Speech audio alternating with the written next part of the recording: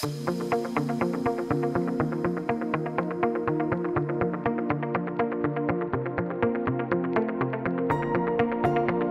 VI, it's a real hazard, and we all need to be aware of it and take appropriate measures. What is it exactly? Chromium VI, sometimes called hexavalent chromium, is a chemical substance found in various compounds. These compounds are all toxic and carcinogenic and can lead to serious health problems or even death. Getting it on your skin can cause allergic reactions, ulceration, or burns. Inhaling it can bring on asthmatic symptoms or lead to a perforated septum or even lung cancer. Swallow it and you could become nauseous or dizzy, or have gastrointestinal problems, or damage vital organs such as your kidneys, liver, or blood cells. Maintenance workers in power plant are at high risk. Chromium VI can be formed when steel containing chromium are exposed to high temperature and to oxygen atmosphere, especially when calcium compounds are present. How do you recognize chromium VI and where can you expect to find it?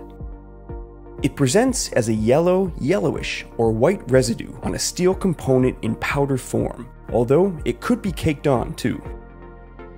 Many power stations have reported deposits of chromium VI on gas or steam turbine blades and around nozzles. So when you come across a substance that could be chromium VI when you're on a maintenance job, you need to take immediate action. Stop what you're doing and call a supervisor or the site's safety officer. They will further handle the situation. How is the situation handled? An area of at least a meter around the suspected substance must be demarcated first. It is not allowed to eat, drink, or smoke in this area. It is important to avoid any skin or eye contact with the residue. Personal protection equipment is required, such as disposable, double-layered nitrile gloves and safety glasses. A face shield and P3 mask are needed if the residue can become airborne. A chromium VI detection kit with a swab is used. If the swab immediately turns a violet color, the deposit is confirmed to be contaminated by chromium VI. If not, no further action is needed and the zone is declared safe. If the contamination is confirmed, the zone needs to be clearly demarcated. In addition, a disposable overall must be worn throughout the cleaning phase.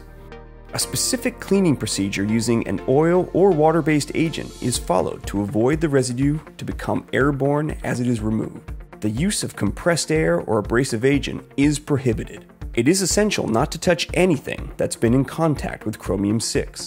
All waste, including personal protection equipment, should be disposed of separately according to the applicable waste procedures. When the chromium VI area has been cleaned, the demarcation is removed and activities can resume.